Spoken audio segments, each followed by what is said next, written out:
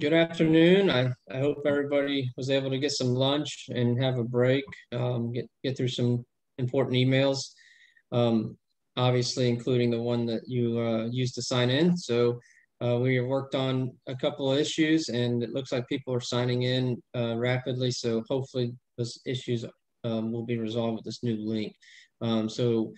Just give us a couple more minutes to let some more folks in. It's 1 o'clock right now, and at 1:01, I'll give us 30 more seconds and then start into this session. Thank you.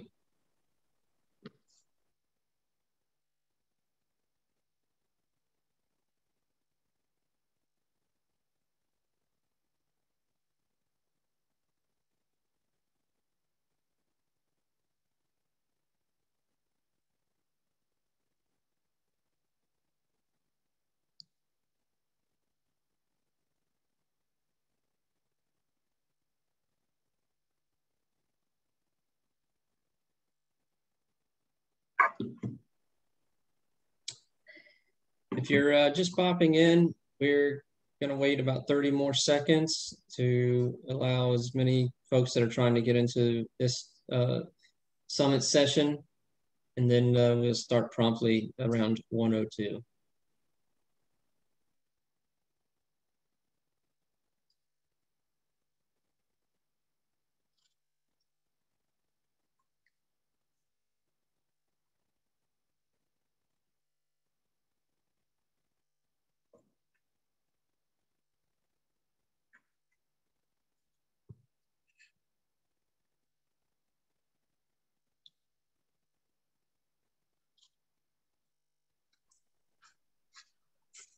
All right. It looks like we have a quorum and hopefully a few more will be coming along shortly.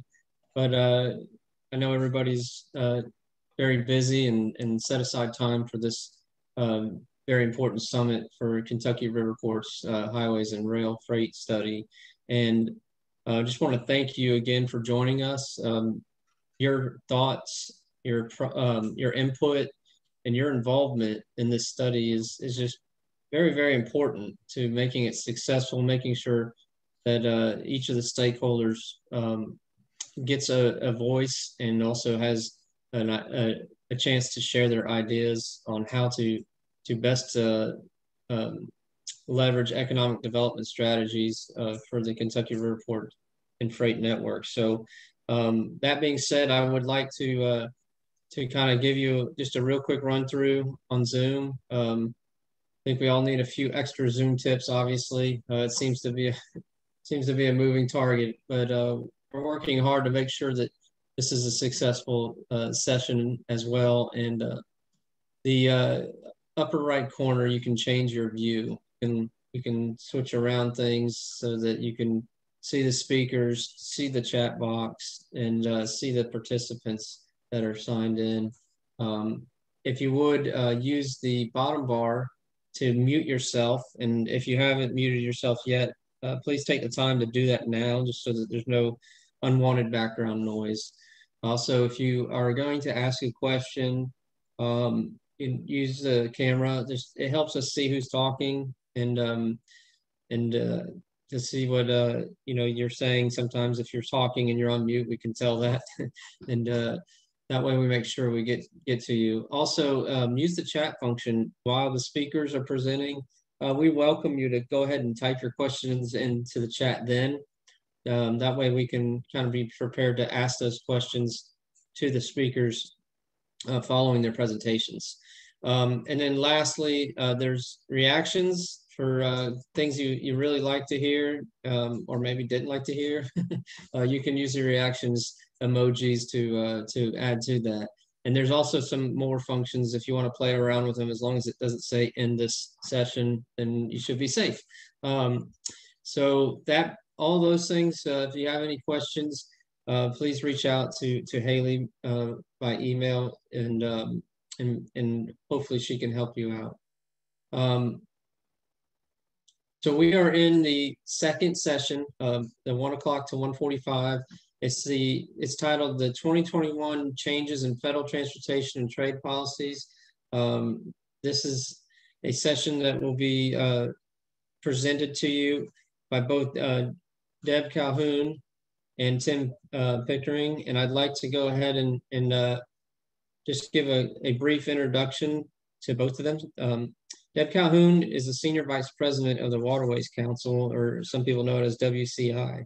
It is a national public policy organization, and they advocate for a modern and well-maintained system of inland waterways and ports. She has worked with WCI since 2003 and has developed the communications program of its predecessor organization, the Waterways Work. Ms. Calhoun also served as the Secretary of National Waterways Foundation, whose mission is to develop the intellectual marine highway routes and projects, as well.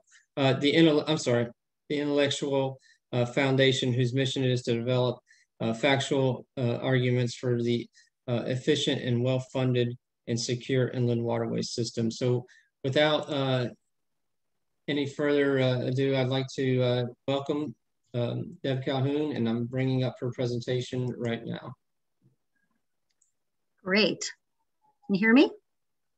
Yes. Great. Well, I just want to thank you again for the opportunity to be part of this panel.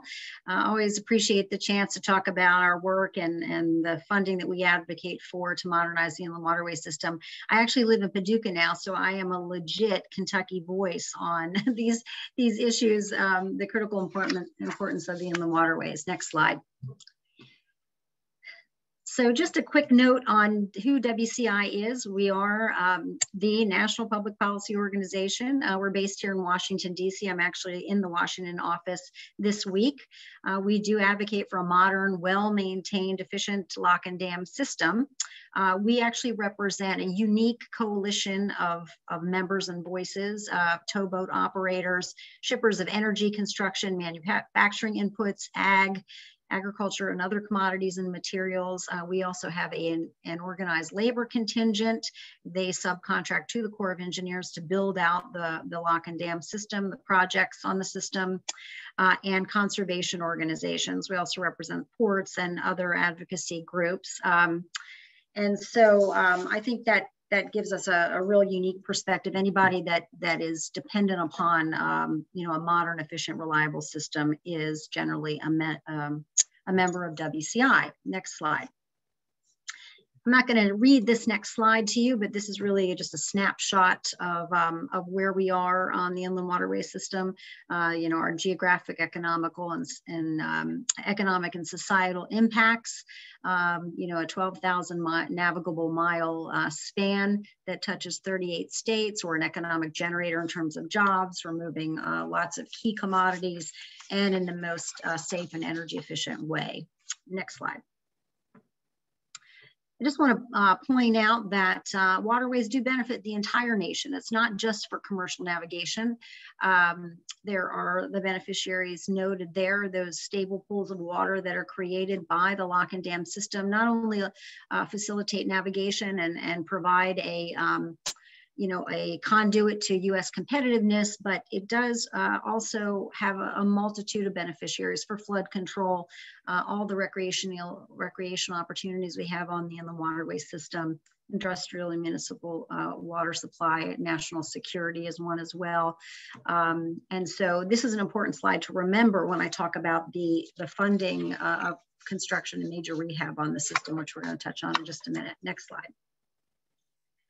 So this is just a sort of a look at pieces of the pie of what we call America's building block commodities. The variety and high value cargoes of what we're moving on the inland system. It really is the most cost competitive, safest, greenest way to move it. Nearly 515 million tons valued at about $134 billion. This is a transportation option. Of course, we're in an intermodal society, but the inland waterways are so key to moving these bulk commodities for use domestically and for export. Next slide. So school's back in session in some places, and the American Society of Civil Engineers, ASCE, just released in early March its infrastructure report card. It evaluated 17 categories of infrastructure, and waterways, locks, and dams were two of those categories. They looked at inland waterways separately, locks separately from dams, I should say.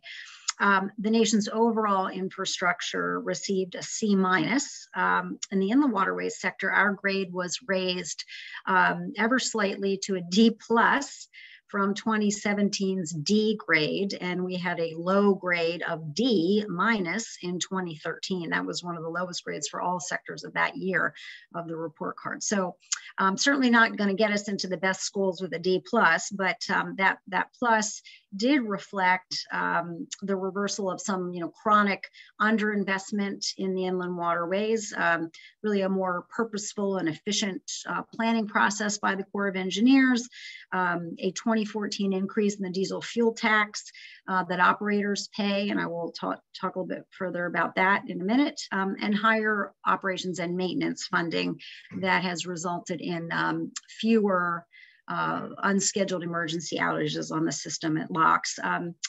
They also noted, ASCE also noted in their grade for inland waterways, the number of stakeholders that support and depend upon a reliable inland waterways transportation system, and particularly the U.S. Department of Agriculture.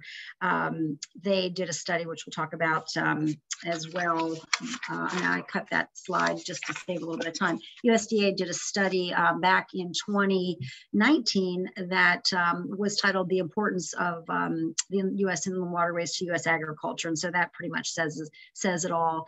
How our American family farmers really rely upon the capacity and the conduit to competition for moving agri imports upriver and then getting finished product down to the export market, allowing them to stay as competitive as they can against our South American competitors in soybeans and all the other grain products that are moving.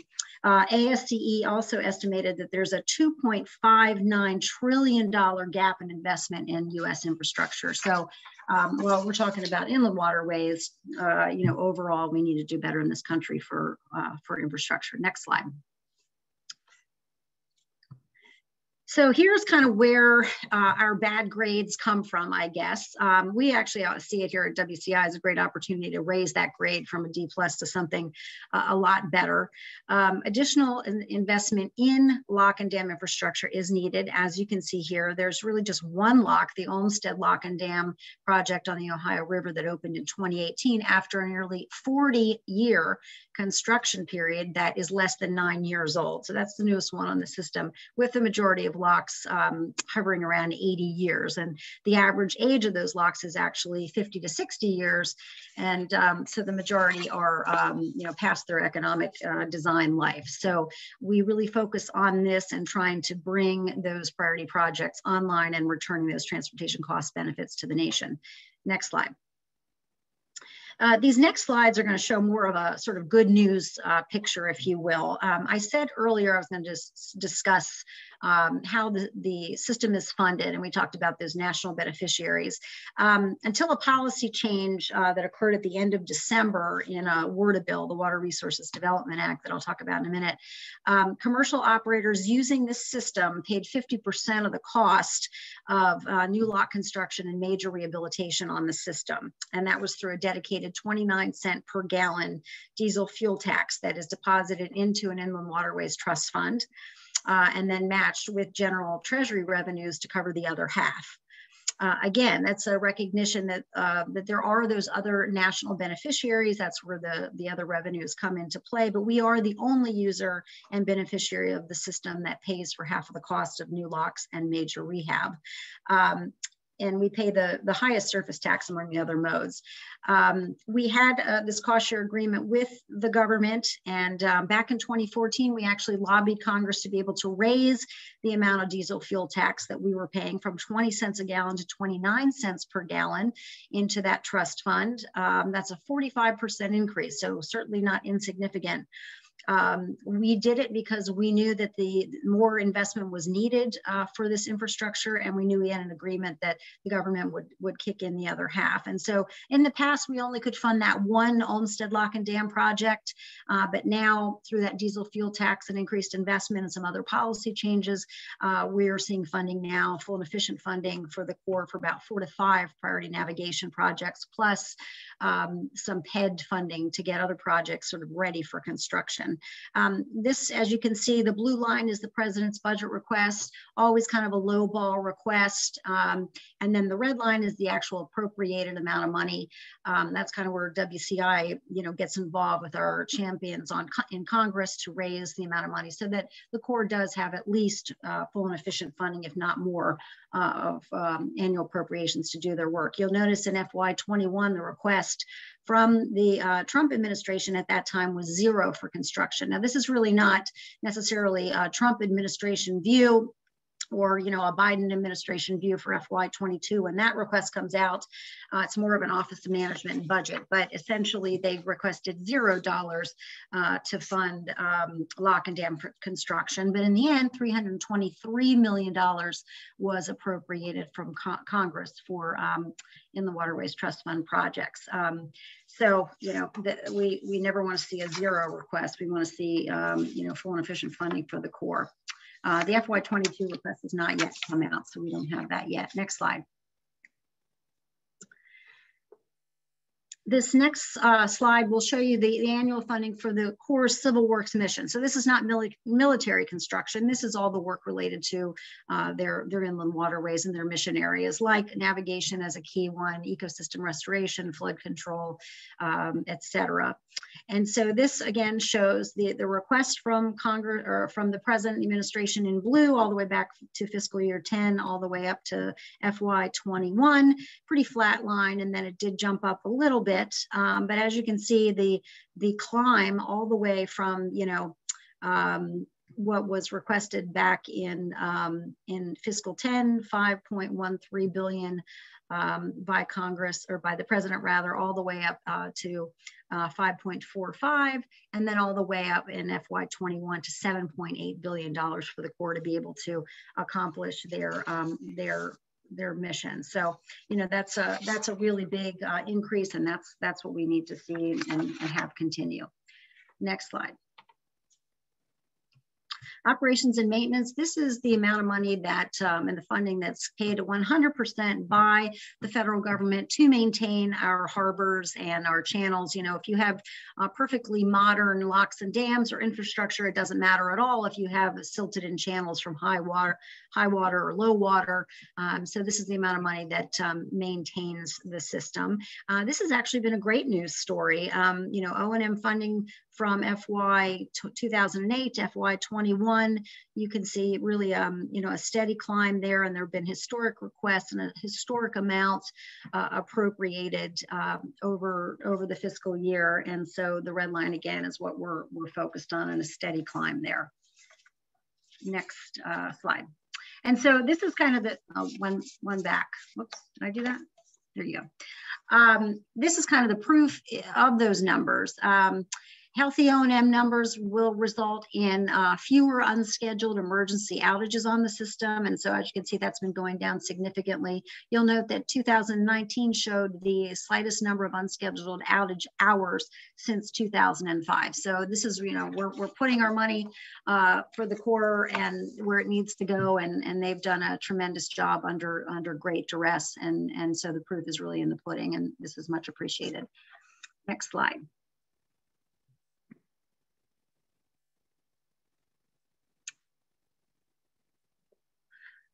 So I wanted just to touch upon, as I mentioned, there was a cost share change in the Water Resources Development Act. That's our policy bill for this space. It happens every 2 years. We want it to happen every 2 years. There was a period where it went from 2007 to 2014, but we've been on a biennial schedule since 14. And so that's a great thing and great progress in itself.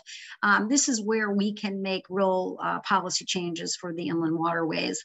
So in addition to annual appropriations, this is where we're seeking, these authorized changes. So we asked to adjust the cost share that was in play from 50% coming from commercial operators through that diesel fuel tax and 50% through general treasury, to make a change to 65% from the general treasury and 35% from commercial operators.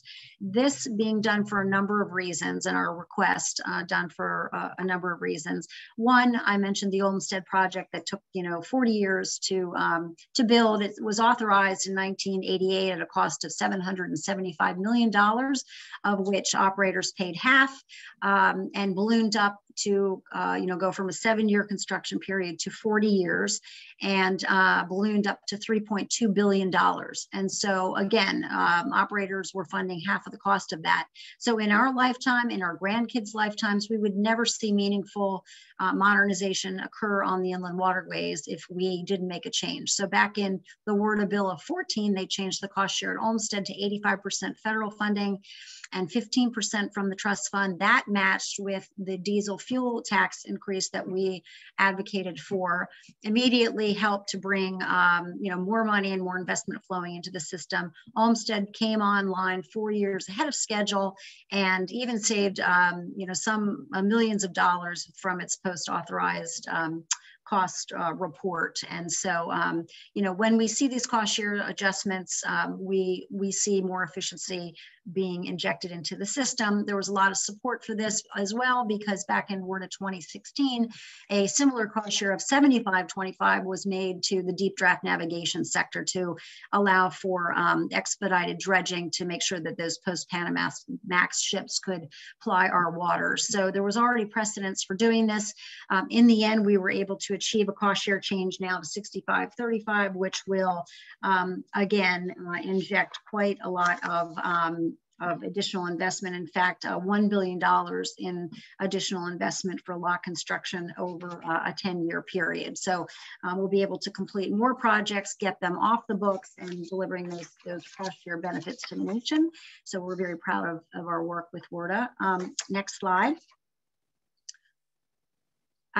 Infrastructure, this is Infrastructure Week, and we think it is going to be Infrastructure Week, not W-E-A-K, but W-E-E-K. We will fit perfectly into an infrastructure bill.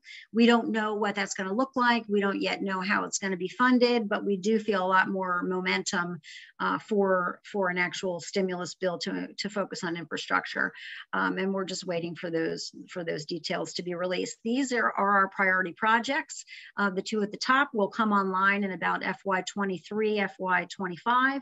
Chickamauga and Kentucky on the Tennessee River, both in Tennessee and Kentucky. The others have received PED funding to move toward construction. So there were some really important, geographic locations for modernization on the system.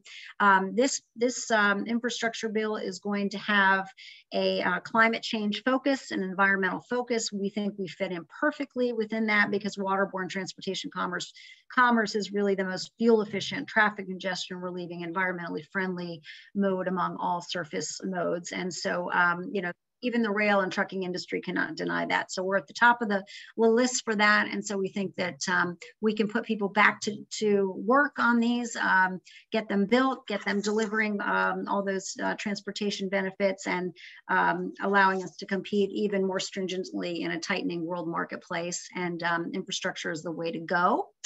And I think that's my last slide. We can switch to the next one. Here's my contact information. I know I went through that fairly quickly, but want to leave time for questions and for the next speaker. So thank you so much. Really appreciate the opportunity. Thank you, Deb. There was a couple questions.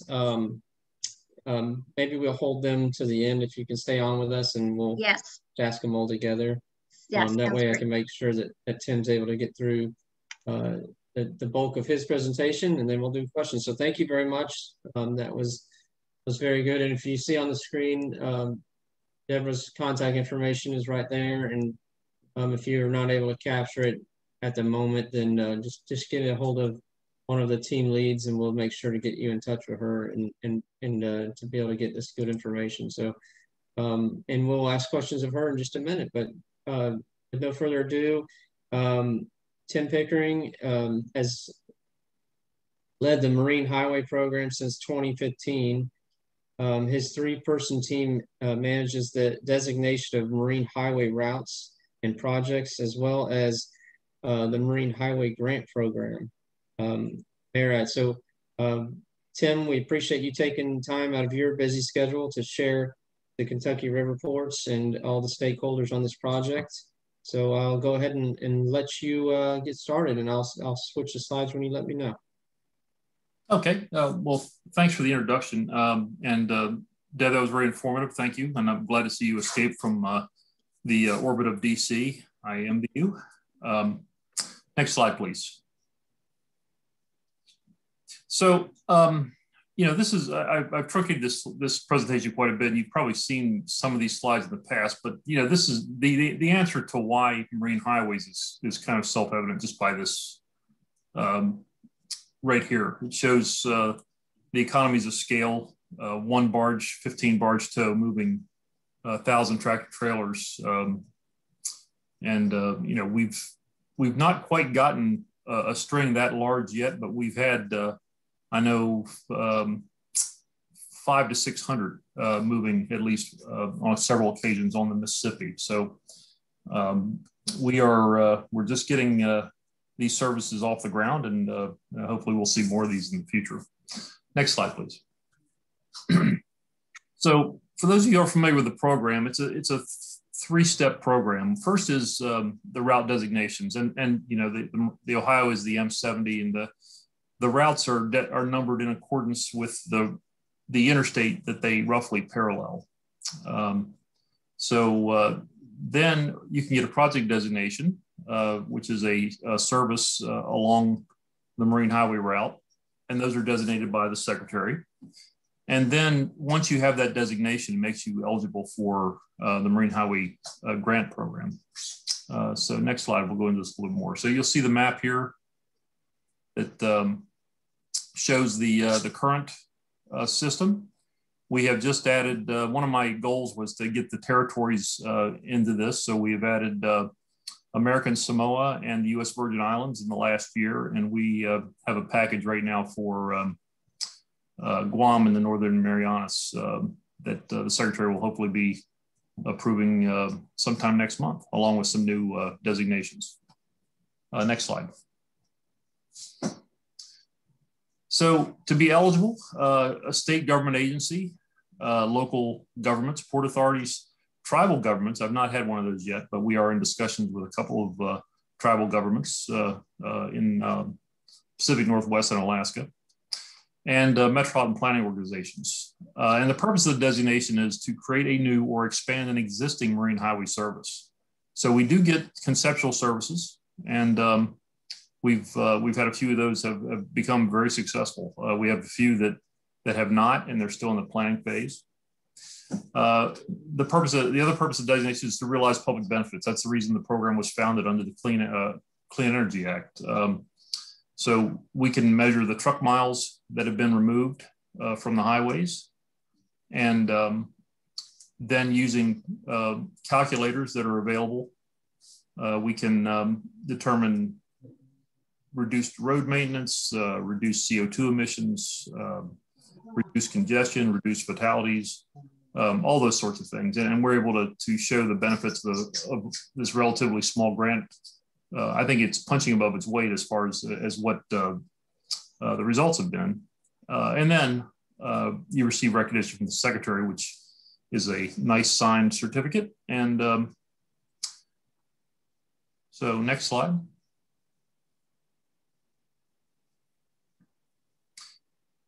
So to get a project designation, you must use U.S. documented vessels, 46 USC 121. There's we had always had this when I first arrived here. The legislation was not that specific. It just said U.S. documented vessels, which we took to mean Jones Act vessels. But now that we're dealing with the territories, some of them do not have a full Jones Act requirement. They have a U.S. flag requirement. And that's what that says. It's basically you have to be documented for the trade lanes that you're operating in. must be loaded or unloaded at a U.S. port or a Canadian port within the Great Lakes St. Lawrence Seaway System, which is our one allowance.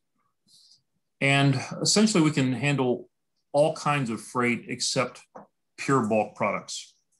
And we have a legislative change request in for that, so we'll see how that goes. Next slide.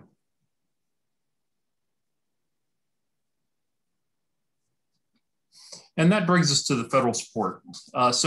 The eligible applicants are the original applicant for the designated project or the private entity that they're working with the approval. So we get a letter that says they are authorized to apply under this designation. And we've had several tug companies that have had barges and tugs built with these funds. And what they can be used for is, this is exactly from the word for word from the legislation, the development, expansion of port and landside infrastructure, which typically means cargo handling equipment, and the purchase and the development expansion of documented vessels, which I have to change that language. As I just said, it's not just Jones Act, modification of vessels or barges. And we can also do planning efforts, but we have to be, you have to have a markets, you have to prove a market during the designation phase. So during the grant phase, you can't ask for a market study, but we can do design efforts. So if you need to modify a barge and you need a naval architect or something like that to draw up some plans, that's an allowable grant. Next slide, please.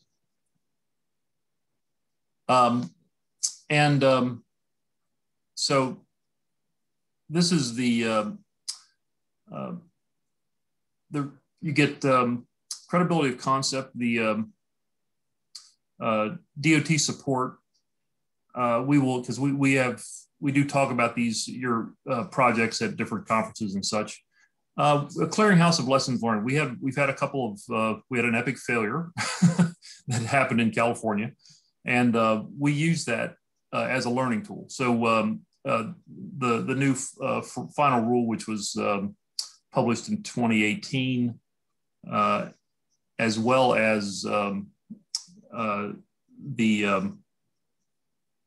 we've had subsequent, the AAPA and MARAD had a port planning investment toolkit, did a marine highway module, and all those lessons learned are in there. So we also promote and develop partnerships. We have a lot of companies that will call us up and say, we have a good idea, but we don't have any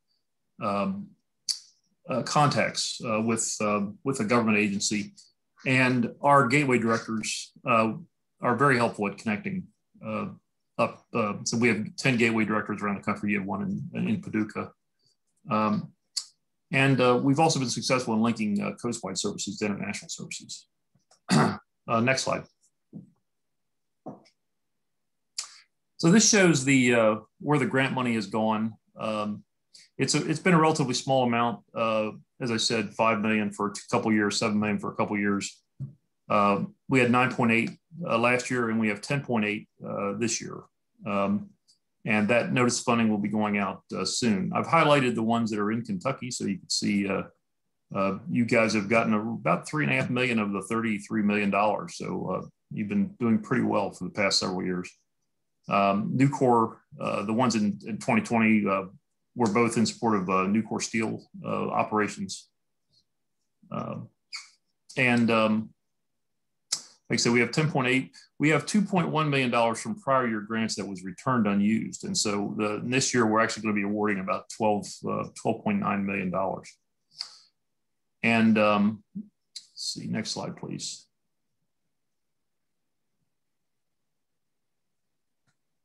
There we go.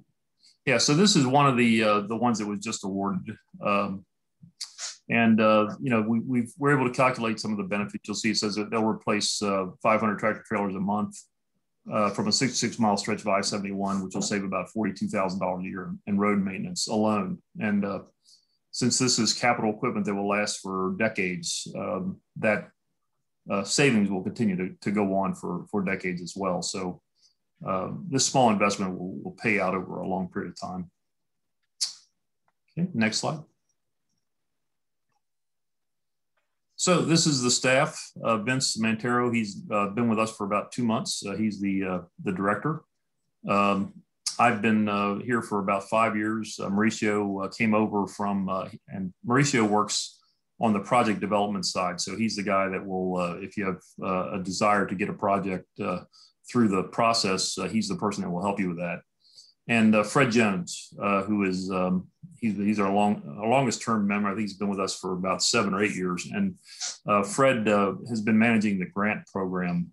So he gets the notice of funding prepared, and we helps with the, runs the evaluation process, and then putting the package together to go to the secretary for final approval.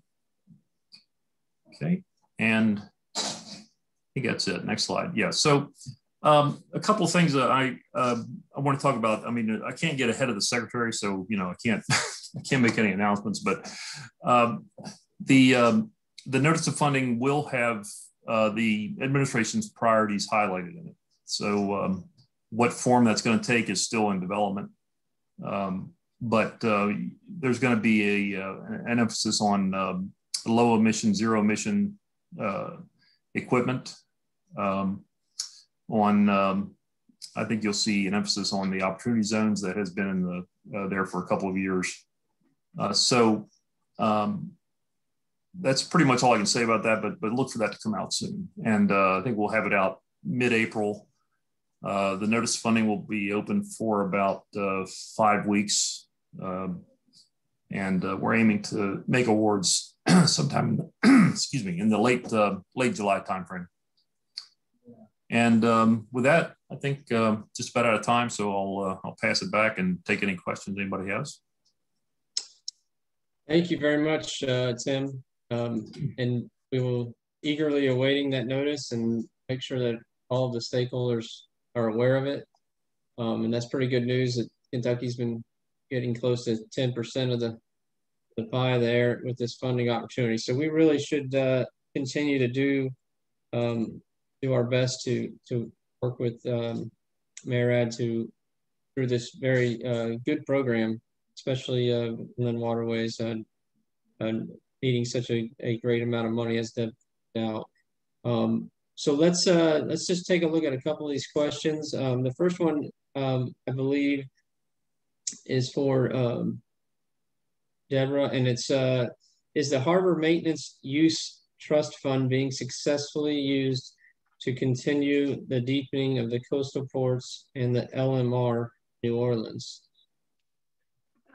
Yes, can you hear me? Make yes. Sure I'm not on mute. Okay. Yes, finally we are seeing some much needed efficiency being overlaid on the Harbor Maintenance Trust Fund. That's a tax that's collected from companies that ship goods through U.S. ports, and approximately $1.7 billion is collected to that fund. Congress has set out, beginning in WRDA back in 2014, a target to expend at least $1.67 billion annually to that fund. So, making sure that the money goes in and then goes out for all of the dredging needs and harbor maintenance needs that are needed there. There's a $9 billion surplus in 2020 in that fund, and so certainly, that's a way to offset the deficit or whatever, but it's not being used and hasn't been used for its intended purpose. So I'm very happy to see that that's being done. And yes, there is funding being made available to deepen the Mississippi River so that we can, reach the promise of those larger ships coming, and for all of the ports in need and all of the needs just generally. So yes, there is finally work being done to make sure that that balance is being spent down for the needs that that it's intended for. Yeah, let me ask you a question related to that. What would be the best way that Kentucky could leverage some of those funding with the Army Corps? Would it be to work with the Waterways Council, or would it be coming with projects combined nature of projects related to the waterway infrastructure. Just a quick thought on how could the ports in Kentucky best leverage this opportunity? There being at least being a surplus in current years, it looks like. I know there's a surplus of appropriations versus the actual program, but just wanted to get your thoughts on that real quick. Yes. First of all, yes, we'd love everybody on this call to become a member of Waterways Council. Actually, I've reached out to a number of you, the Kentucky ports, to talk to me, and we'd love to have your participation. But all joking aside, I mean, I think we have a great opportunity ahead with an infrastructure bill. And, we have a $7 billion, overall portfolio of projects across, all geographies to get done. And we, in a House bill, infrastructure bill last year, they allocated $3 billion to the inland waterways. Now, that bill didn't go all the way. So, anywhere from $3 to $7 billion is what we're looking for in additional funding through an infrastructure bill. And of course, we want to make sure that the funding comes in a proper way and not tolls on the locks or additional taxes or fees. So all that is still to be determined for how they pay for it. But we've got a great congressional delegation, both in the House and the Senate, great support for the inland waterways and projects and for inland ports and bringing more commodities through those ports. That is really what Waterways Council does here in Washington, D.C. And of course, throughout the U.S. through stakeholders like yourselves. We talk to the Corps of Engineers about what projects may need additional support. We talk to those champions in Congress. We talk to those authorizers about what policies make the most sense. So I think there is now, proper funding. We're not in that, completely woefully underfunded situation anymore for the Corps' program. So we're seeing appropriations continue to rise, operations and maintenance, as I said, for all of the needs of the ports. They're dealing with the Harbor Maintenance Trust Fund, as I touched upon, and then we do have this additional opportunity through an infrastructure package. So I think the time is very, very hopeful for the inland waterways and for ports. And anything that I can provide in terms of information or anything, please reach out to me.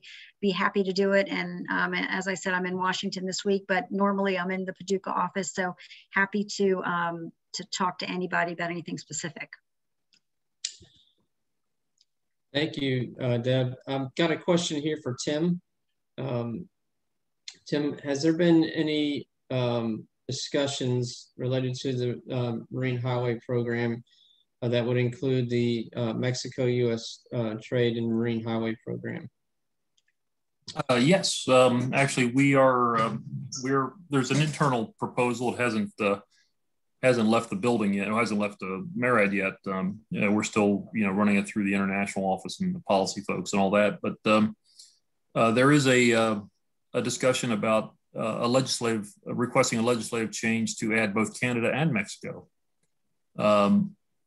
So we'd have to change the definition of our current definition of freight says loaded or unloaded at a port in the United States. So that would have to change to Canada. We'd also have to I imagine there'd be some caveats about how much of the grant money could leave the country. Because in theory, if we tied up, between say Mobile and Veracruz or something, they would be able to the project at the Mexican end would be able to request equipment, and so that's the things that policy would have to look into. We're still going to require it to be on a U.S. documented vessel. So even though it's not in you could trade it with a foreign flag ship between those two ports. Normally, we would require U.S. flag, not necessarily Jones Act, but U.S. flag for that trade. So we're looking through those nuances, but it is in discussion. And I have a follow-up question.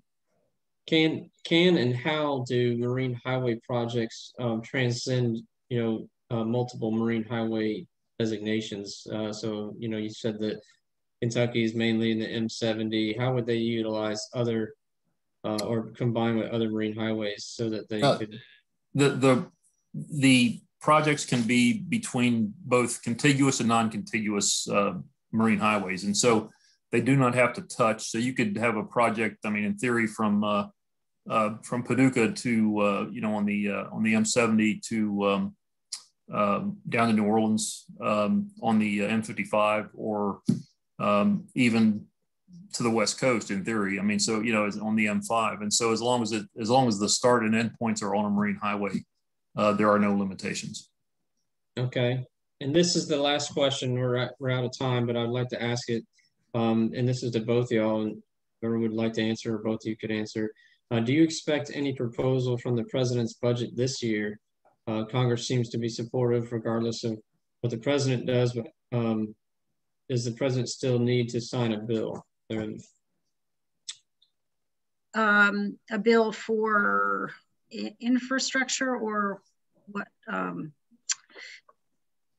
Yeah, I guess that's what they're asking is Okay. Is this a, I know there's the, you have the both the Marine Highway Program and the WARTA gets passed, but I think they were asking related to some of the stuff you were showing up there, Deb. There's the president's budget versus the appropriation. What, can you just explain that real quick? Yes.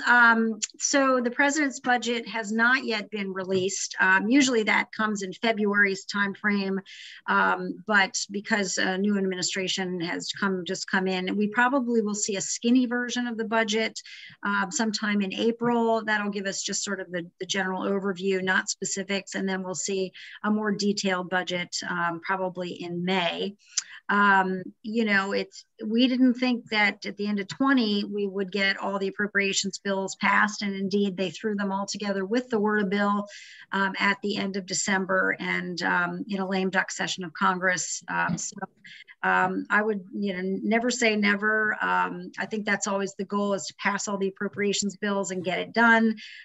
They don't want to have continuing resolutions and all of that in a complicated, already complicated environment and complicated economic environment. So we're hopeful that the appropriations bills will get passed. We're hopeful that they'll be really before the highway bill reauthorization expires at the end of September. We're hopeful that we will see an infrastructure bill get done and get signed into law.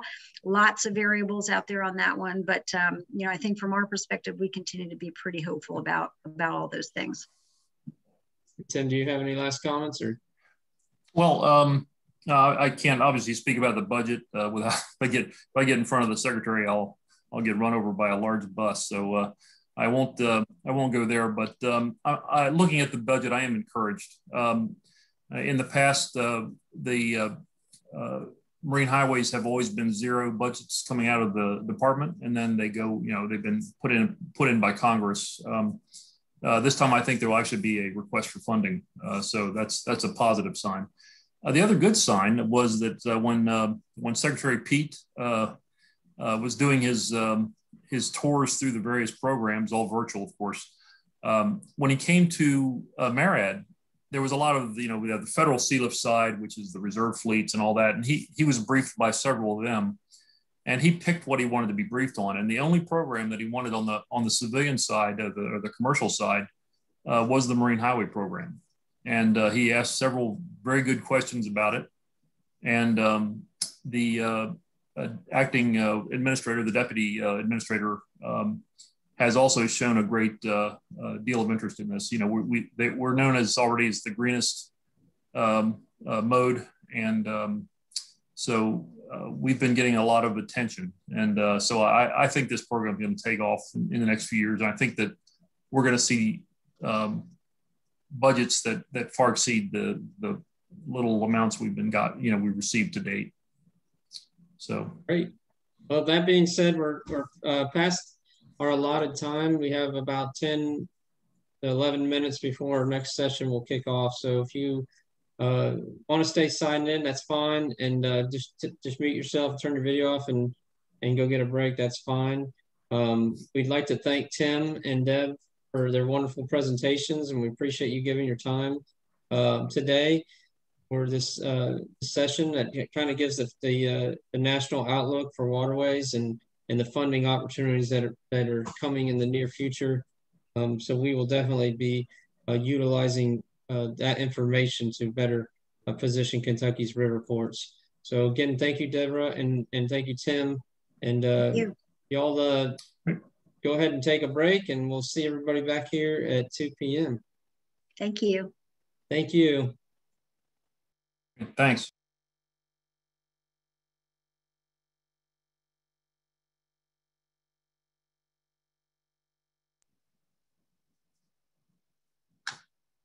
And Jim, I'm going to have to sign off. I've got, and Rebecca, it was a pleasure speaking here, but the wheels of government are moving quickly, and I've got a lot of things that I got to take care of here. So perfect. We really appreciate it. Oh, no worries. You guys have my contact information. If you ever need me for anything else, don't hesitate. Thanks. All right. Thanks. Thanks, Tim. Okay, bye.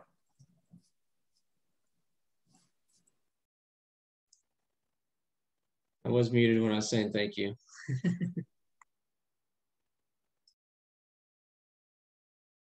I'm going to give you all your 1 minute warning. It's your last bit of food and drink and break, and we will be back with you guys in around 2:01.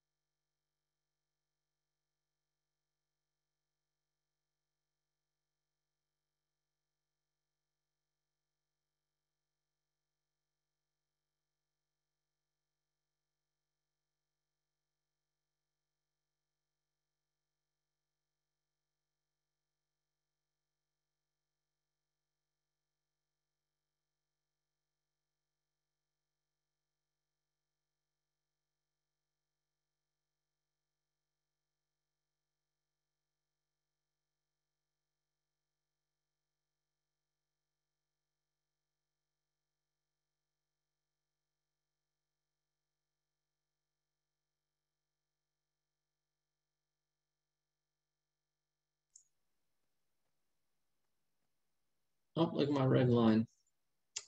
Oh, we're just going to leave that there for now. We're going to go ahead and get started with our final session for the afternoon. In this session, we were able to reach out to several of our partnering states that are near and around Kentucky, and their freight offices and multimodal offices to develop a panel, some brief presentations, and to give an opportunity to ask questions of some of their best practices. And this was intended for each of us to just kind of hear what other states are doing and see what maybe something that could be implemented within Kentucky and Kentucky Riverports.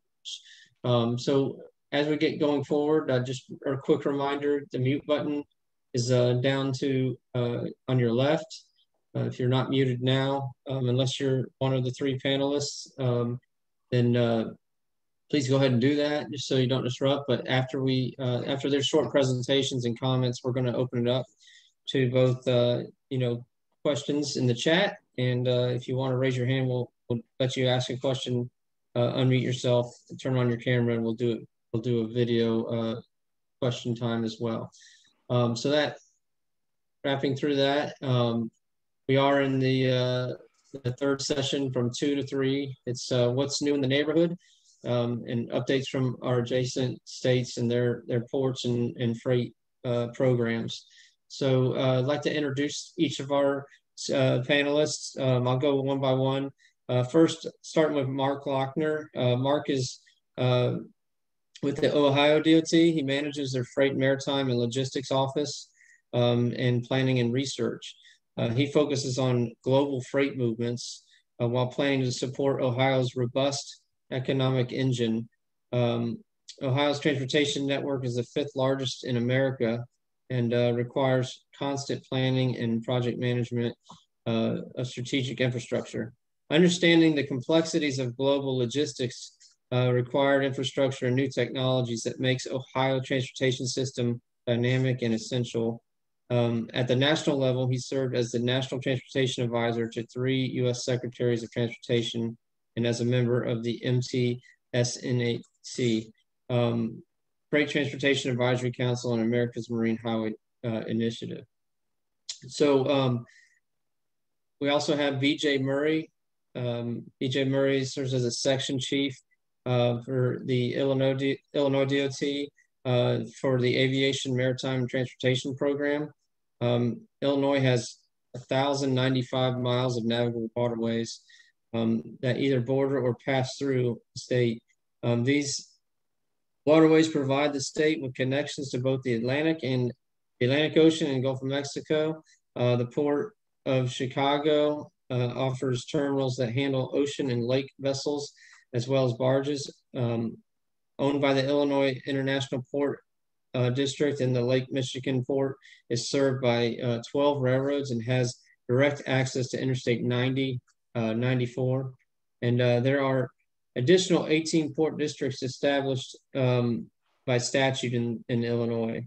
The state's vision for transportation is for all modes to be integrated, coordinated, planned, and built with the idea that the present and future travel options are user-focused, economically supported, and ecologically sensitive. So you'll hear a little bit from Mr. Murray in just a couple minutes. And Dan Palmy is the Director of Freight and Logistics Division in Tennessee Department of Transportation, which provides leadership of issues of rail, water, and highway freight. The division serves as a liaison between TDOT and freight stakeholders in an effort to find opportunities to improve access to existing freight, appropriately prepare for the projected increases in freight as it moves in and out of the state of Tennessee. The primary focus area for the division includes water, short line railroads, Section 130 rail program, and rail inspection, highway freight and technology, freight advisory committees, and the freight and state rail plan update. So as you can see, we have a great set of panelists here, and they have prepared a brief presentation for each of you. So I'm going to go ahead and start off here with pull it up here, Mark Lochner's presentation. Let him kind of give you a presentation, 10 minutes, and then I think Dan also had a presentation. Then we'll go ahead and open it up to, or I'll let BJ give his comments and thoughts from Illinois, and then we will open it up to discussion and questions. Mark, the floor is yours.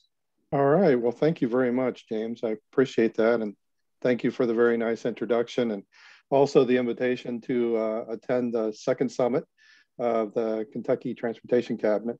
I appreciate that and been a good neighbor. My buddy Jeremy Edgeworth, I see is on, and a lot of from the participation, I see a lot of folks that I know. So that gives me comfort that if I mess up in one way or another, they'll all give me just a little bit of slack and won't hold it over me too hard. All right, so thank you for inviting me. You can, next slide, please. Oh, thank you. So the first thing I want to do is just kind of give a quick overview of some of the things that we have going on in the state of Ohio. And like a lot of state DOTs, we are deeply involved in the update to our statewide freight plan. And as required by US DOT, it's required as part of the FAST Act, each state DOT needs to have a robust multimodal transportation plan to maintain freight dollars for each DOT. We call ours Transport Ohio for this update. And this is a brief slide to just kind of show an overview of all the different modes, including maritime as and pipeline that we are working on in the state of Ohio to update that transportation plan. So we are very much, digging in deep on all of those modes to get a good understanding of how state of Ohio fits in nationally, and each one of these modes and how they contribute to the economy. Next slide, please. Thank you. So Ohio's maritime system, we have Great Lakes and the Ohio River. Actually, more tonnage and more value flows down the Ohio River than on the Great Lakes. And most people would think that big ships on the Great Lakes are carrying large amounts of tonnage, but in the state of Ohio, the Ohio River actually has a larger share of both tonnage and value than the Great Lakes system. We have 236 navigable miles between the Great Lakes and the Ohio River. Ohio River is 451.4. Got to get that 0.4 in there. Navigable miles from Cincinnati and to the border of Pittsburgh, or Pennsylvania rather. Of course, 97 ports and terminals are included as well on that. Okay, next slide. So just to give a quick overview of some of the things that we're working on as well when it comes to the Ohio River and our shared borders with our good friends to the south there in Kentucky, is that we have three, possibly a fourth, navigable port authorities or statistical port districts with the Army Corps of Engineers as established. And a few years ago, and Kentucky was part of that effort, Cincinnati, Northern Kentucky expanded their port district from just Hamilton County to include both sides of the river and about 227 navigable miles of the Ohio River, making it at the time #1, now sliding to #2, as the ports of Huntington Tri-State have overtaken them slightly in tonnage. Both, though, are 17th and 18th nationally as far as how port districts are ranked by the Army Corps of Engineers.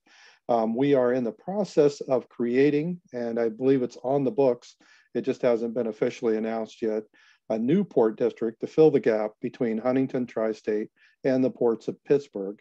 It is a statistical geospatial area that the Army Corps of Engineers use to sum tonnage, value, and other data and assign it to something, and that something would be the Mid-Ohio Valley Port District that should be coming online here very soon, within the next couple of weeks, actually. And then, of course, the ports of Pittsburgh. Next slide. So our maritime investment, a lot of people are interested in how is Ohio investing in the economic engine that the Ohio River is. And it absolutely is a very silent and workhorse that adds a lot of value to the state of Ohio and our economy.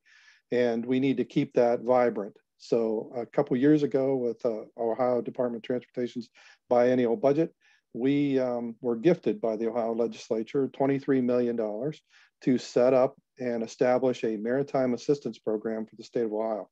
Those funds were both for the Ohio River and the Great Lakes ports and terminals. And some of the projects that we invested in were the Columbiana County Port Authority. And within the Port Authority, there are private entities, S.H. Bell, Parsons Terminal, Wellsville Terminal. Those all were awarded separate and distinct dollar amounts for improvements to help their activities on the Ohio River. And then the Monroe County Port Authority just recently was awarded $1.5 million for a $3 million project. The state of Ohio Department of Administrative Services also kicked in with another 1.2 million, but at Powhatan 7 is what we're calling it, that area along the riverfront. We're going to be doing some river cells and roadway work and setting that site up to better handle the nexus between truck, rail, and also river freight. Next slide. All right, thank you. Another project that we're working on the Ohio River is we are supporting and have uploaded as of last Friday, the deadline, an INFRA grant, which some of you may be familiar with, but USDOT has these large national grants that they roll out to the country, and all jurisdictions, governmental entities are allowed to apply.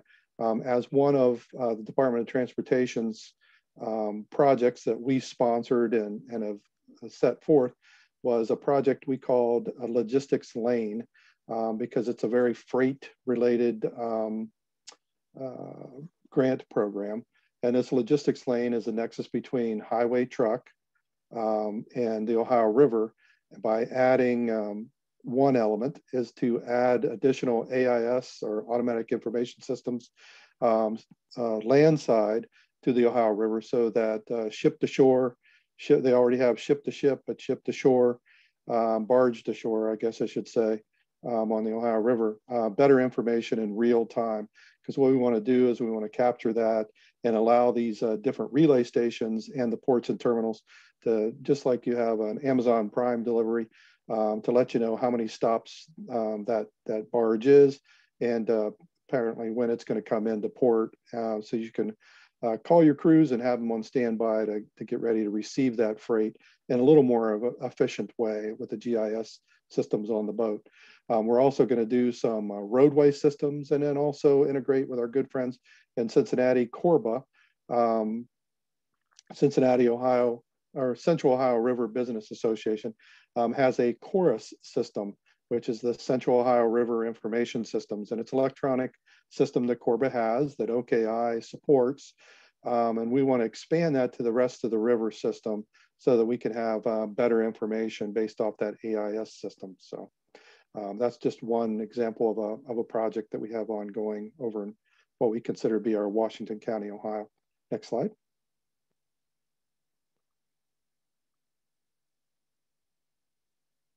All right, thank you. And then again, how does the state of Ohio support ports and terminals and public port authorities and private ports and terminals?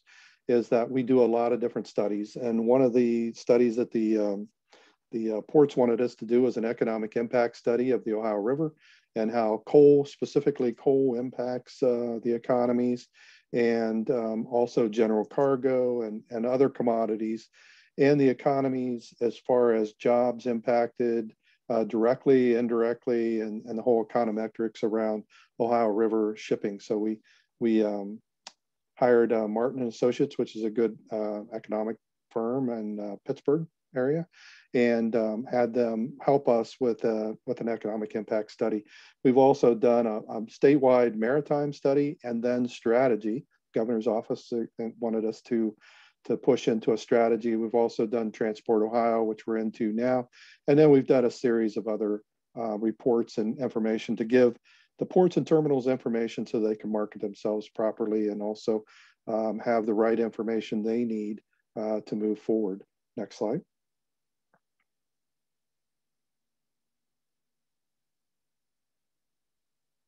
And just almost just about last slide, and then I'll wrap it up quick, is these are some of the industries that the Ohio River supports. And a lot of them are in automobile industries, a lot of end users. We see a lot of bulk commodities traveling on the Ohio River, but those bulk commodities, once they come landside, go into business and industry and making actual products. And those products are a lot of the plastics industry. Eastern Ohio has the shale gas and oil, which is booming right now. And those petrochemicals go into a lot of different things. And so steel making, tires and rubber, and the automobile industry. There's just a lot more. I'm sure this is just a smattering. Next slide. And that's me. So thank you very much. Just want to do a quick presentation, be mindful of my other two presenters, and I'll be sticking around for questions if you'd like. So thank you very much. Thank you, Mark. I appreciate it. And that was very, very helpful to kind of get the thought process flowing for questions from this panel in just a minute. I'm going to switch over to Dan Palmy. If you want to go ahead and get your video up. I'm trying to get the link to work here where I can. Okay, Jimmy. Share let me see if I can get your presentation up here. Absolutely. It's wanting to be a little bit silly with me, but I think I got it. All right. I'm Dan Palmy. I'm the freight, as Jimmy said, the freight guy or the freight man, Dan the freight man from Tennessee. And so what Jimmy asked me to talk about was a little bit different. I'm going to do a little bit spin on there. And I know I was unable to join the first session, but everything's been talking about ports in Kentucky. And what I'm going to do is Jimmy asked me to speak on an actual rail program. And the reason is because we had a competitive program that actually leads to more business in the waterway. So I want to kind of briefly talk about that. Next slide, Jimmy. So a little bit of just, I'm sure that everybody may or may not know, but the 1980 deregulation did the Staggers Act, deregulated the rail industry. And with that came about 1,005 miles of proposed abandonments in the rail market. Well, the legislature passed in 1987 to protect these 33 rural counties that the current short lines operate in Tennessee. The General Assembly dedicated some funds for aviation, railways, and water. Aviation, obviously, I'm not going to talk about. Water, we participate, we pay the dues in the Tennessee Tom Bigby Waterway Development Authority, of which I'm Governor Lee's representative in the state of Tennessee, and that's with our partners of Kentucky, Mississippi, and Alabama. So from a railroad, historically, we had a rail rehabilitation program that was basically set on percentages and dictated to the 21 different short lines in the state of Tennessee, and did a proportionment so they could be 286K compliant. So that was the history, but what I want to talk about is a rail connectivity program that we did in 2019. Next slide. So whereas the rail rehabilitation program was dedicated towards just basically that, rehabilitating rail, the rail competitive program was a little bit different. Only railroad authorities could apply for the rail rehabilitation program. But in this connectivity program, it could be different port authorities, get different government agencies. And the whole purpose, as you can read here, not to go into detail or insult you, was basically get jobs, enhance the marketability of industrial sites, and reduce highway and bridge maintenance costs, which several of the speakers have alluded to in the conversation. Next slide, Jimmy.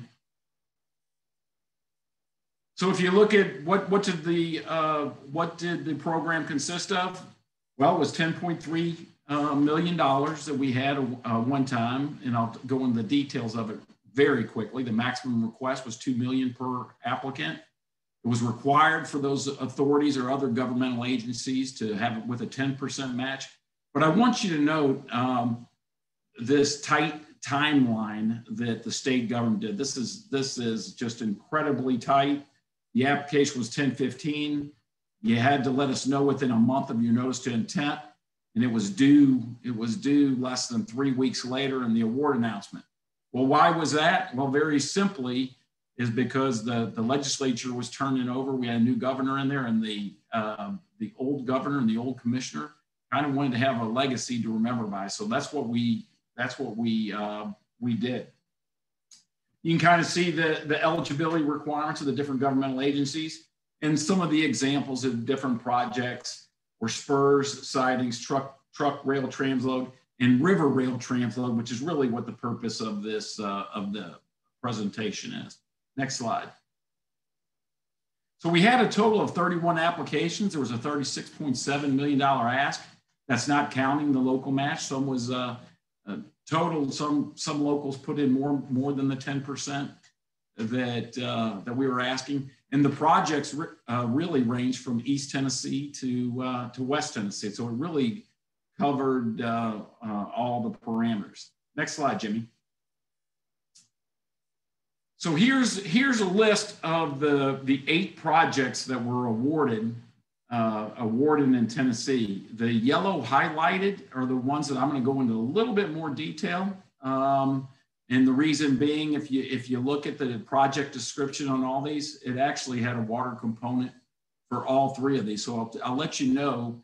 Obviously, when I talked about that this was just awarded in 2019, realize that it took 3 months to award the project, but it took seven months just to get a contract in the state to get it approved. Next slide. So I'm going to break down each of the different projects and where we stand is kind of to get your mind working if your state was going to do this or Kentucky wanted to do this. So the first applicant was the city of Memphis, Shelby County Port Commission that I'm going to go through. 4,900 feet of new track and 4 switches. to serve the port and its customers on President's Island.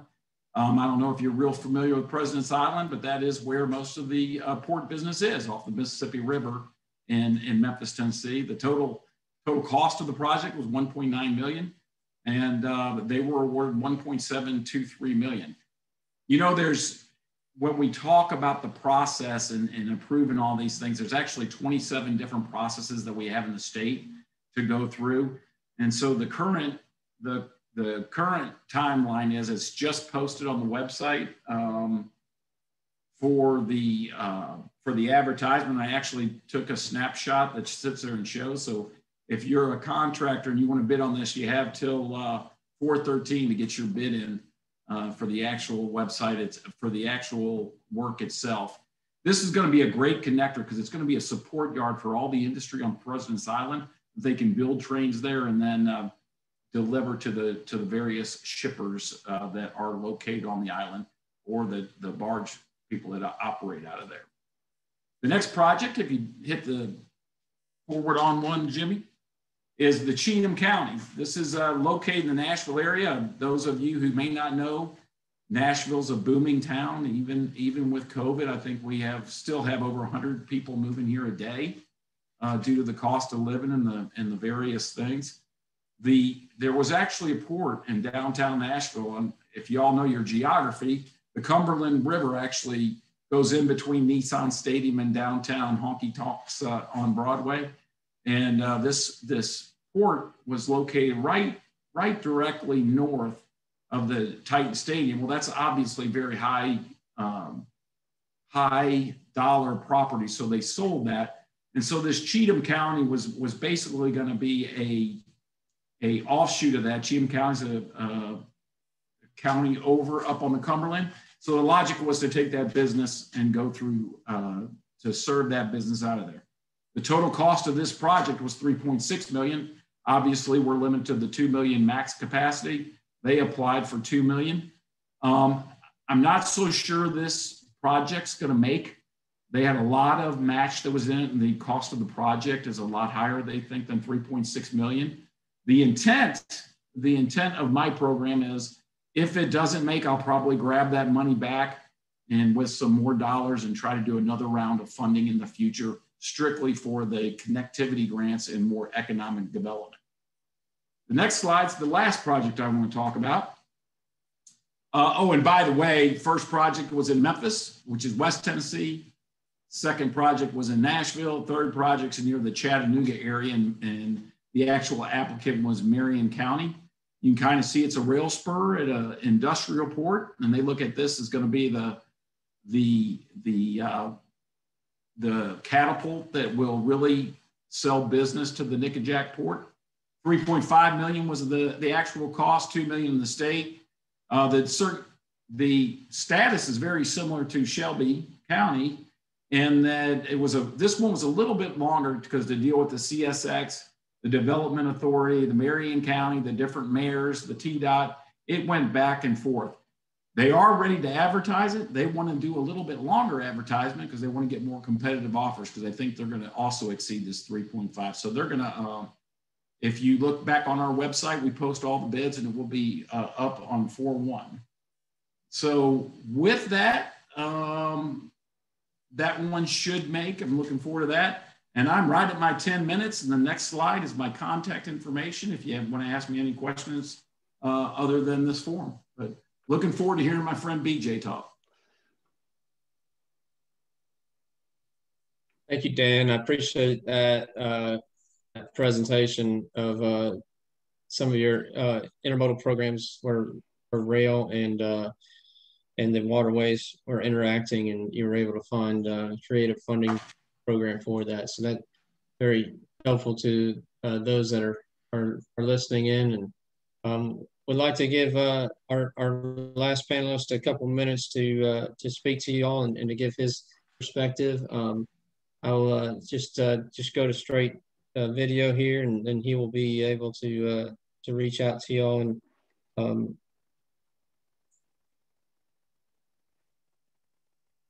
Jimmy, I don't know if you can hear me, but I'm showing it's not responding right now. Yeah, I don't know what happened here. Just a second.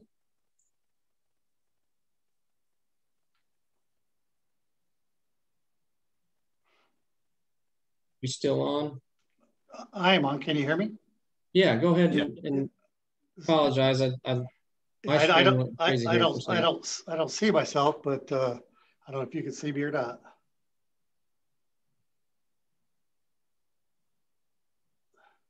Go ahead. Oh, you want me to go ahead? Yeah, go ahead. Okay. So yeah, my name is BJ Murray. I'm with the Illinois Department of Transportation. I am the section chief of aviation and marine program planning within the Bureau of Planning. Thought I'd just give you a little history of where we are today and how we got here. We are, in fact, the new kids on the block. We did not have a ports and waterways section or a marine transportation section until really about 2017.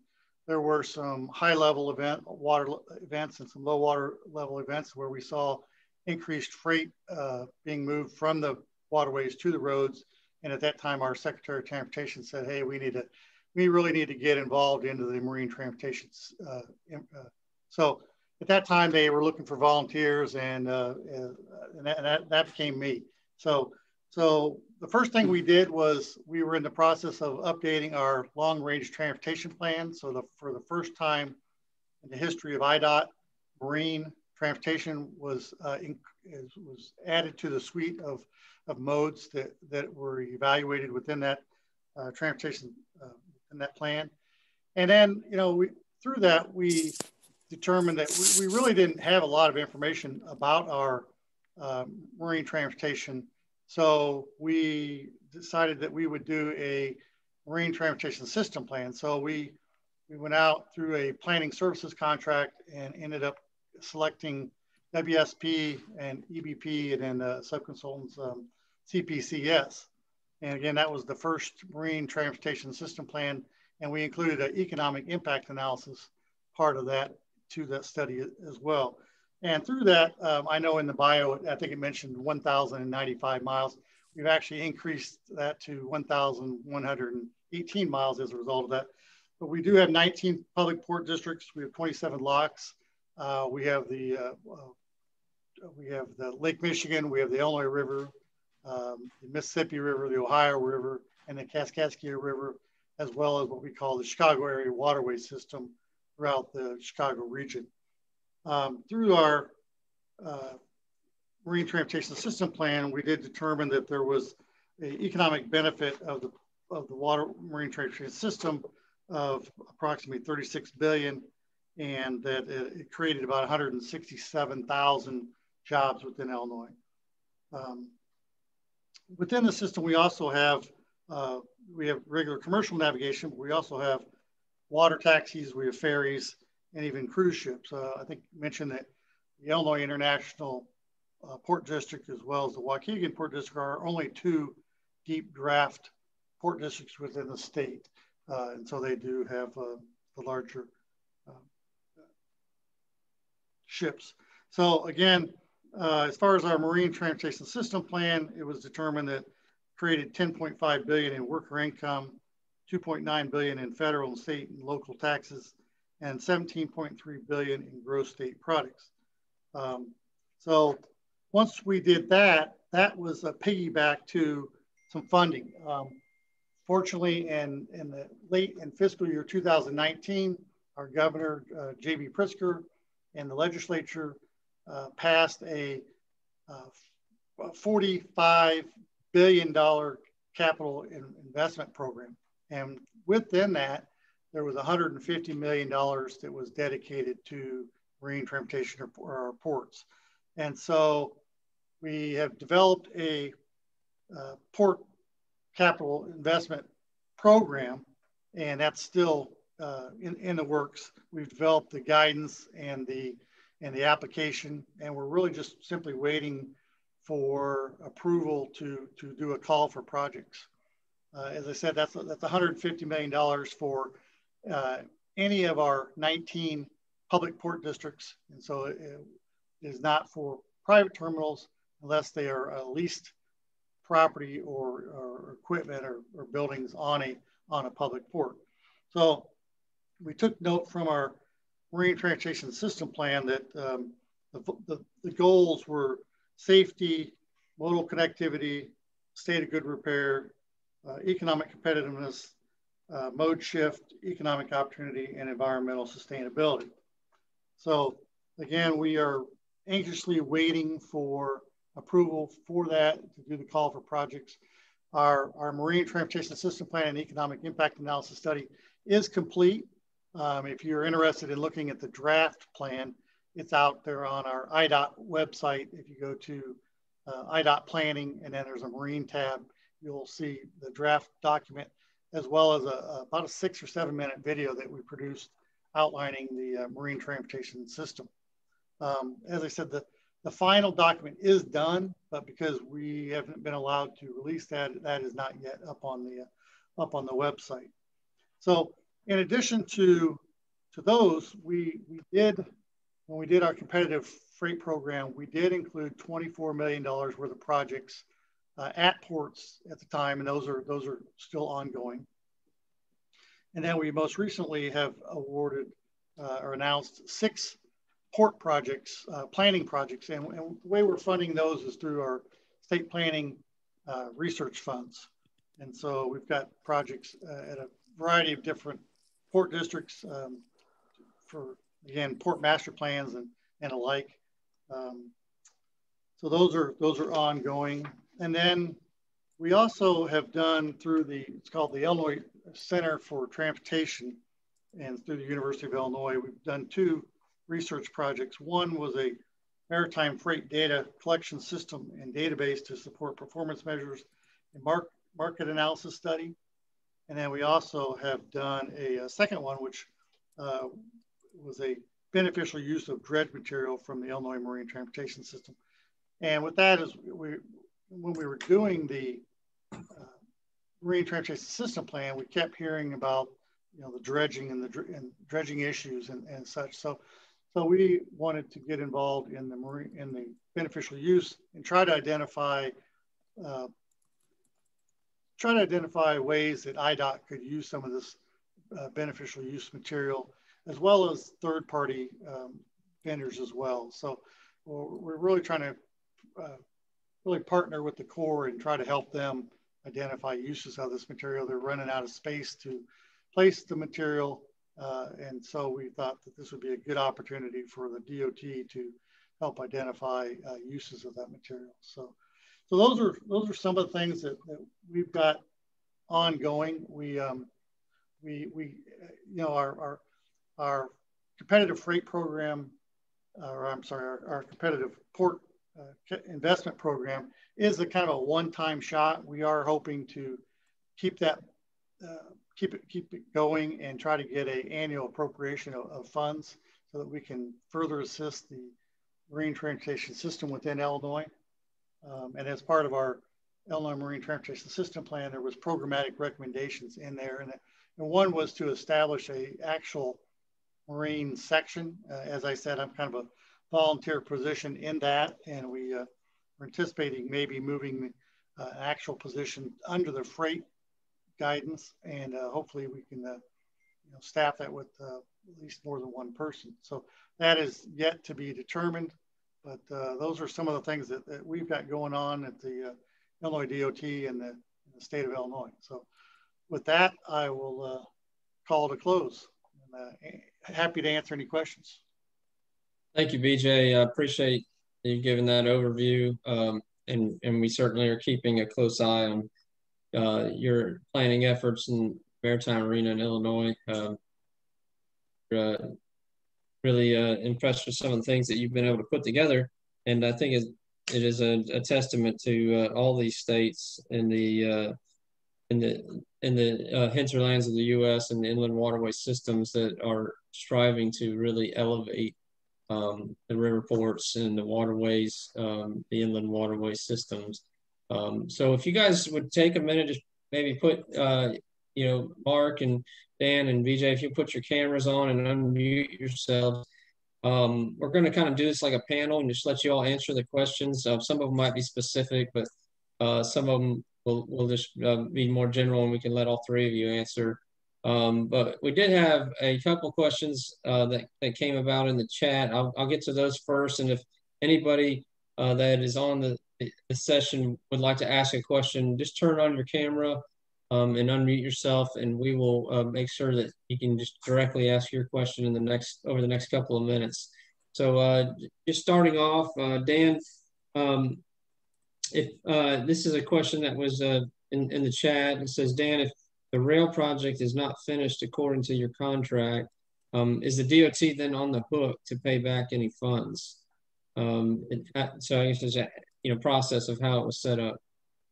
Yeah, so the timeline that we have on the grants is 5 years. Obviously, that was in the actual contract wasn't good till 2019. So literally they have to June of 2024 to finish. Of the 8 projects that I listed there, 1 is completely done already. The 3 others are in the contract and advertised bids. So I think that all those will make.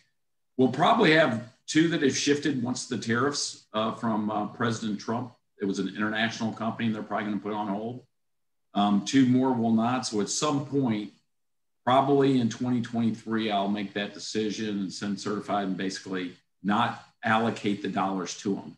We pay the invoices as they come in, so the state is not out of any dollars.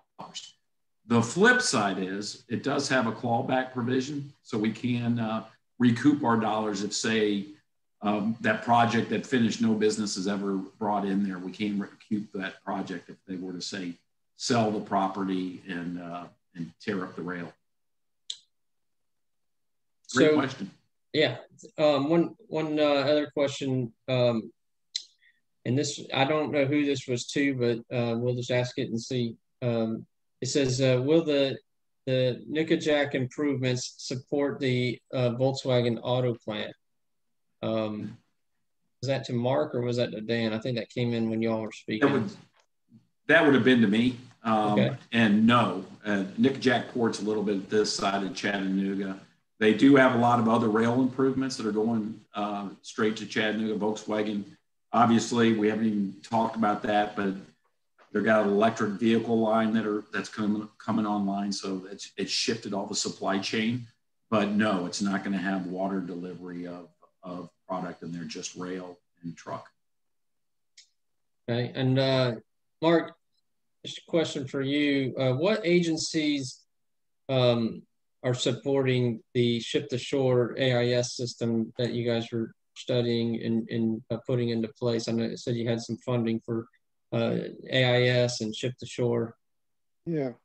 So we submitted this infra grant, but we have a group of us that are funding it. So DOT has the lion's share of funding in this, both state and federal.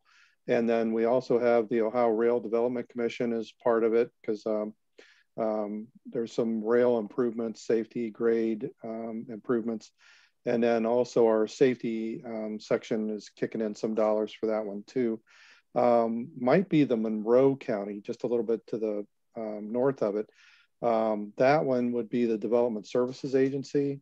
Had a industrial park loan program that's a forgivable loan, and they were in for 1.2 million on that property, that Powhatan 7, and then a 1.5 million from the state of Ohio or me through my program, and then the balance was through the port system itself. So. Thank you. And this one is kind of open to the entire panel. Maybe we'll start with BJ since you just finished your study. You might have these numbers right off the top of your head, but it said the question is, what is your state's largest commodity moved on the waterway system? Bulk, break bulk, general, etc. Sure. By far, our outbound is food and food product. It's almost 35,000 tons annually, and then the next one is still coal. Coal prior to 2017 was in fact the #1 outbound, but as we've seen nationally, that the coal has taken a significant reduction. As far as inbound for us is primarily metal products, and it's it's really close between metal products, fertilizers, sand and gravel, construction, those type of things, and petroleum products. So those are both the inbound and outbound commodities that we see in Illinois. Mark or Dan, do you have any comments on your commodity movements by waterway? Sure. I was just going to say ours are, we're still deep in coal country, so there's still a lot of coal, a lot of bulk and break bulk that's being moved. But I'd say our number two just became our number two is petrochemicals and chemicals. So it's the shale gas and oil, the fracking industry between Ohio, West Virginia, Pennsylvania, that whole region is just really exploding, you know, and those byproducts all broken down into different chemicals are feeding a lot of different industries and a lot of different types of products that come out of that. So that's probably our primary stuff that's rolling up and down the river right now.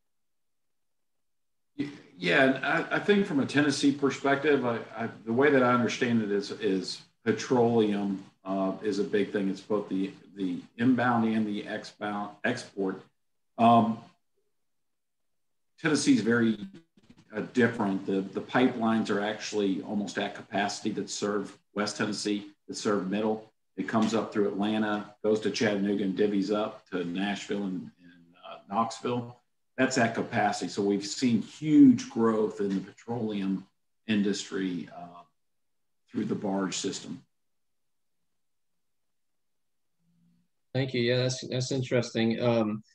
I had another question come up. It said, since earmarks may come back, are y'all considering any of these as additional funding opportunities for either your ports or rail infrastructure? I'll jump in there real quick. Something I failed to mention when I was talking about our 150 million for our port capital investment program. Part of that $40 million was earmarked for the Cairo port terminal project, which is, you know, down there, right there on the border of Kentucky. So the state of Illinois is already starting to do earmarks, and as we see those nationally, we certainly like to take the opportunity for those if they do come back. Yeah, we were taking a look at it too in Ohio. I do not have any specific earmark type projects on that. You know, they kind of took them away, and in lieu of these other massive grant type competitive grant programs in the U.S., and now earmarks are coming back. It appears.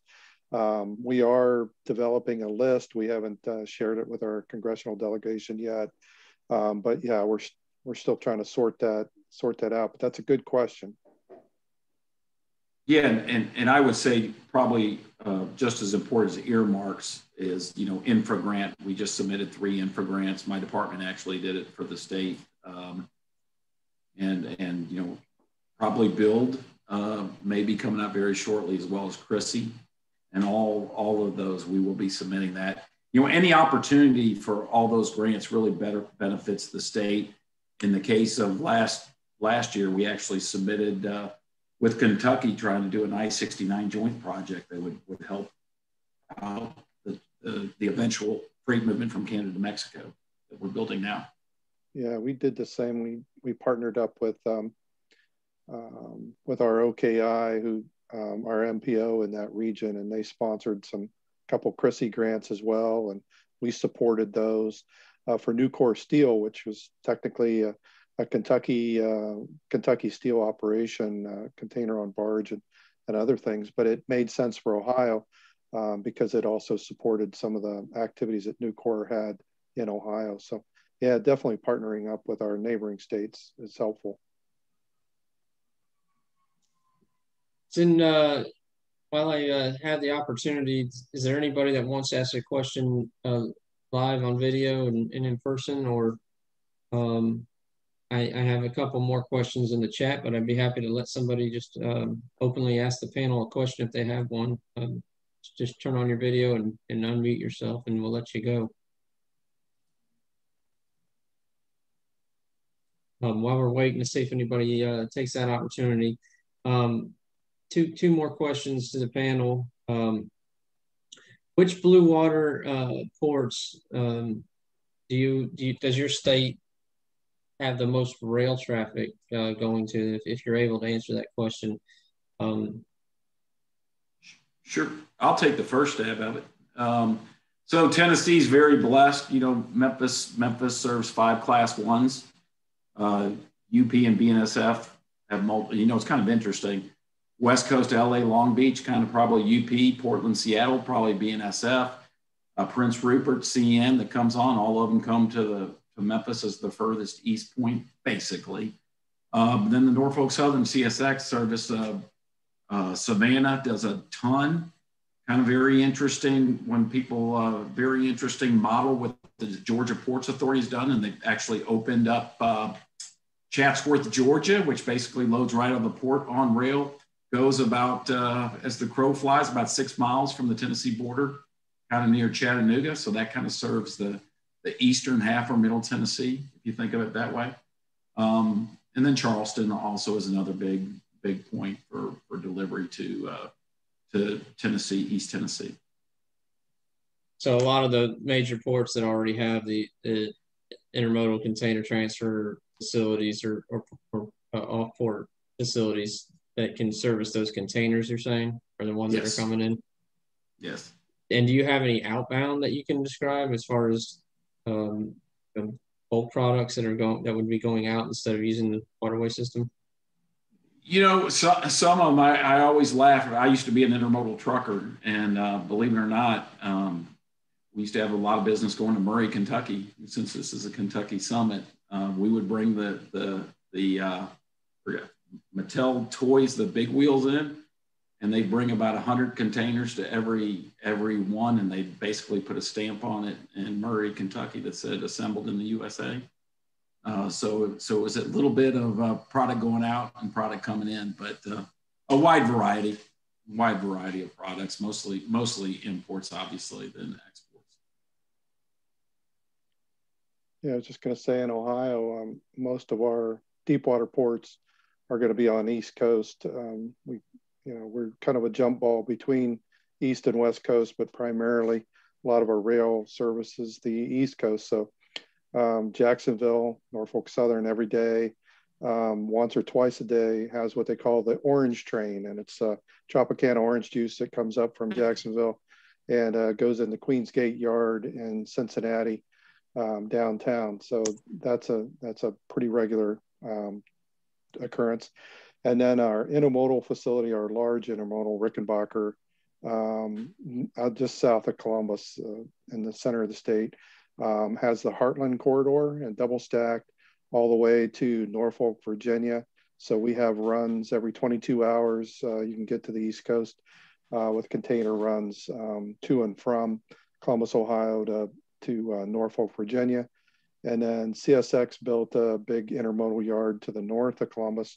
And it runs again, double stack. It's the Gateway, US Gateway project, all the way to the Port of Baltimore. And so pretty much Baltimore, New York, New Jersey, a big chunk goes to Norfolk, Virginia, and then a little bit Jacksonville. Then of course we have Canadian National, Canadian Pacific, a little bit on the North Coast, up around, the ports of Cleveland and Toledo that run Canada bound. But for the most part, it's East Coast. Thank you, Mark. BJ, did you want to comment on that question? Yeah. We've only got 2 really deep water ports. That's the Waukegan Port District and the Illinois International Port District, both are which on Lake Michigan. Really, Waukegan doesn't have a whole lot of tonnage, but the Illinois International Port District does. It's served by each of the 6 Class 1 railroads, and then obviously it's got the interstate system in the south side of Chicago. So I would say that the Port District is kind of rebuilding. We're trying to put as much money as we can to that port and try to get it to utilize more efficiently. But it does have all the key infrastructure components: the rail, the highway, and obviously water and even air. So they're sitting in a good position. We just need to find money and try to rebuild that particular port, make it better utilized. Thank you, Vijay. So we have just a couple minutes left. I have one last question. It's going to be to each of you just briefly, but what do you see are the biggest challenges to moving commodities onto the river for your state's Riverport systems, and what are the biggest opportunities to do that as you see them? Just the biggest challenges, or the largest challenge and the biggest opportunity for moving goods onto your state's waterway system. Okay, I'll jump in. I would say reliability. For us, we've got 27 lock and dams, and with the age of the infrastructure and unscheduled and scheduled outages, simply, I think a lot of companies will not commit to using the waterways because it's just not very reliable at this point. But on the other hand, with container on barge, starting to see some movement in that direction. America's Central Port down in Granite City, the St. Louis area, is doing some container on barge operations. So at least I see that to continue to grow and develop new markets for container on barge. So yeah, it's still an underutilized mode, and we just hope to continue to keep the momentum going and try to find new markets. Yeah, we're kind of the same way in Ohio. We coal is still king, but it's trending downward. That's nothing's going to stop that trend. But general cargo is taking its place. So the ports and terminals aren't just sitting around waiting to die.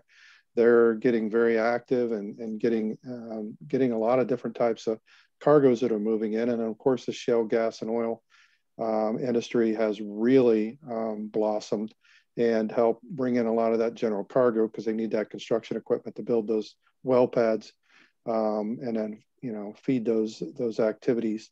And then third, absolutely, like BJ mentioned, the container on barge is definitely something we've been looking at. I commissioned a report back in 2010 on container on barge, and it's continually looked at and examined. There's a lot of interest in the Cincinnati area for sure on container and barge, and even repositioning empties containers, trying to bring them up from St. Louis and other points to try to shuttle those empty containers around. We actually are a little starved in Ohio for empty containers because we're more of an outbound state than an inbound. So we export more than we inbound, and some of the companies are really looking for empty containers. That's becoming a real imbalance nationally right now. Yeah, I'm going to give a little different perspective. We're very blessed, as the previous session, talked about the two locks that are next to be fixed, or is the Kentucky lock, which feeds Tennessee, and then the Chickamauga lock that feeds Tennessee as well. The Chicks lock's been worried that any day now it could basically implode. So it's critical to us, but I think there's a lot more opportunities from economic development and different things.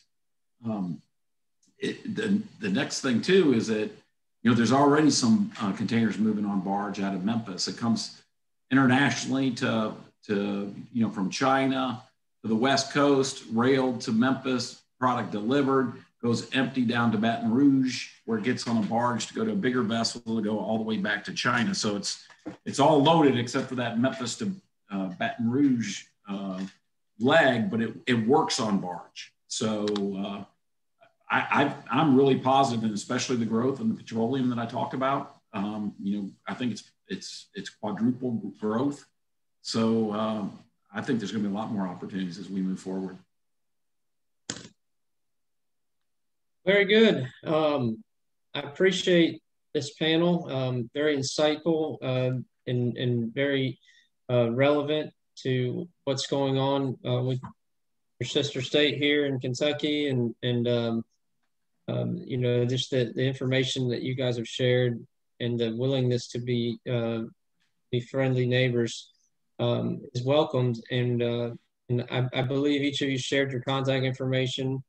Just a quick reminder, these videos, presentations and panels have been recorded, so we will be, you will have access to them later, and we will have the contact information. And I'm sure each of them would be willing to speak with you if you had any additional questions or ideas that might be helpful to what we're trying to do here in Kentucky. So again, thank you to Mark Lochner, BJ Murray, Dan Palmy. Very good presentations and question and answer session.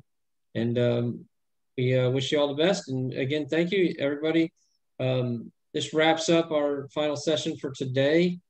Again, I know we had a little trouble this morning with the link. So if you're attending our sessions for tomorrow, make sure that you have the new link that was emailed out to you by Haley, so that you can sign in tomorrow. And just a quick reminder, we're going to have the forecasting for future of Kentucky's freight and economy.